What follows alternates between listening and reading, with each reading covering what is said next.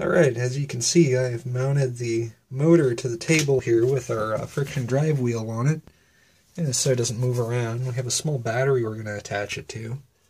And what we're going to do is we're going to lathe this thing down so it's perfectly round on the spinning on the motor shaft. So we're going to hook this up to the battery. After we hook up to the battery, we're going to use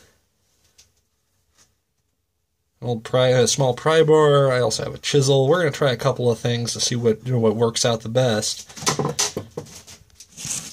And the way we're going to do this is we're going to put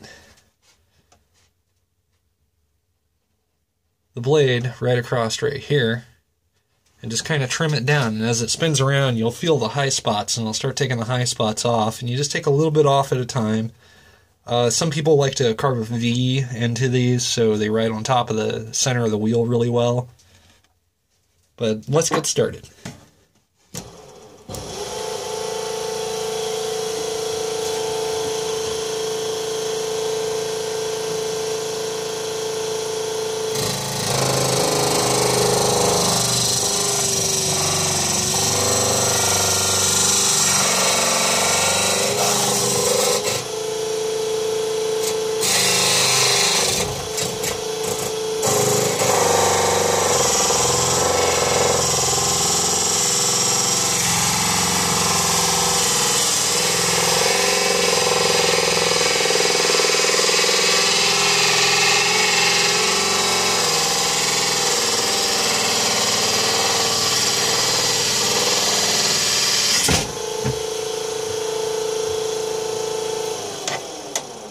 Alright, as you can see, we've already ground off a fair amount of material.